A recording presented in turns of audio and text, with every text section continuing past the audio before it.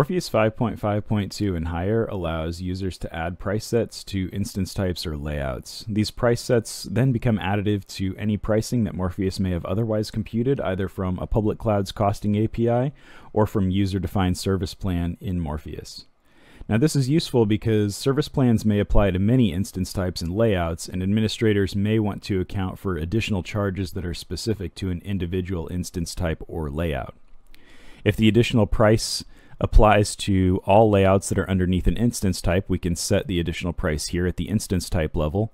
Or if the price set would apply only to individual layouts, we can set them down here at the layout level.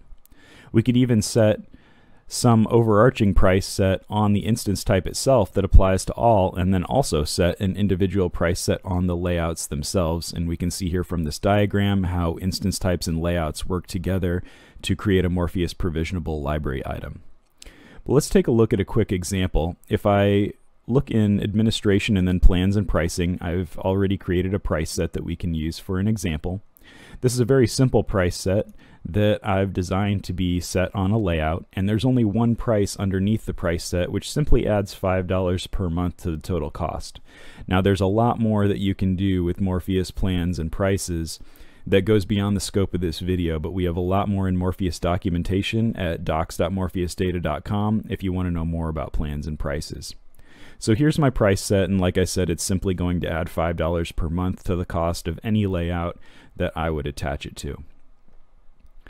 So if I go into library, that's library and then blueprints. Let me take a look at the layout that I've already set this price set on. This is a custom layout that I've created called Ubuntu VM.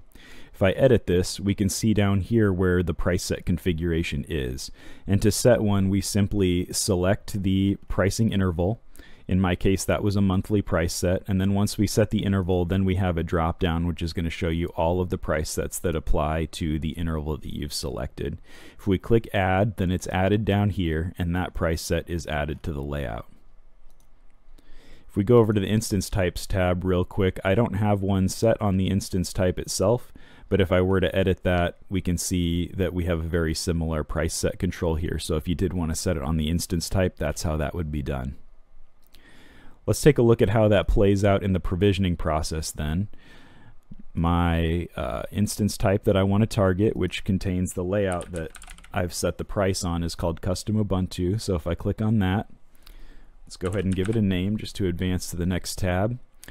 And once the Configure tab loads up, we can see that we are using the Ubuntu VM layout, which is the one that I set the price set on. Don't even have any other layouts to choose on this particular instance type. But if we look down at the plan, these plans are just synced in from Amazon. These are the typical EC2 instance flavors.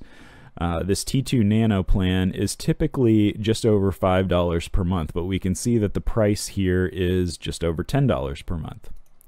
The T2 Micro is usually a $10 per month plan approximately, and if we look at it now, it's approximately $15 per month. So it appears that our plus $5 price set is doing what it's supposed to do.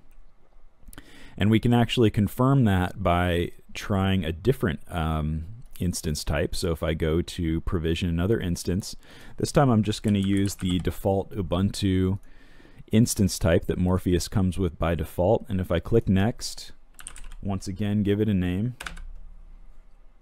and if we go on to the Configure tab, you'll see that in this case we're selecting a different instance type and layout, but the plan is identical. The plans are once again going to be your typical Amazon AWS EC2 instance flavors, but this time we're using the Amazon VM layout rather than the Ubuntu VM. And this Amazon VM layout is actually one that comes with Morpheus by default, so it doesn't have any additional price set configured on it. And if I look down here, choosing the exact same plan, T2 Nano, now we can see that the price is just over $5 per month, which is the normal Amazon rate. It doesn't include any additional price from the price set added to the layout. If we jump over to T2 Micro, we can see the same thing. Rather than just over $15 per month, it's now just over $10 per month, which is the normal price that Amazon charges and is synced into Morpheus automatically. So that's how we can add price sets to instance types and layouts. they will automatically live update the price that Morpheus is going to compute and the cost that Morpheus is going to compute for every individual workload, and that will be reflected on your invoices as well. So any additional price you may need to add either at the instance type level or the layout level can now be done with Morpheus pricing tools. Thank you.